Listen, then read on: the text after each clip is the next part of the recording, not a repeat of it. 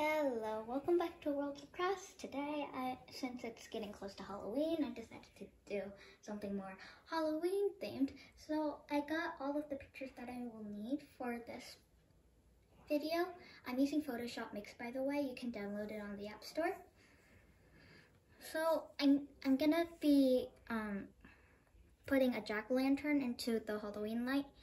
The reason I have this is because the moon right here is kind of pixelated, so this will make it a bit better quality for the moon. So let's get started. So the pumpkin, by clicking here, I can duplicate this. Okay, duplicate. And then there should be another one that pops up. I'll move it right here. And then I'll flip this one like that. So it's mirror flipped.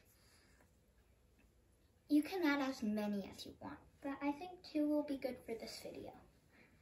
Next, you take the full moon, you click cutout.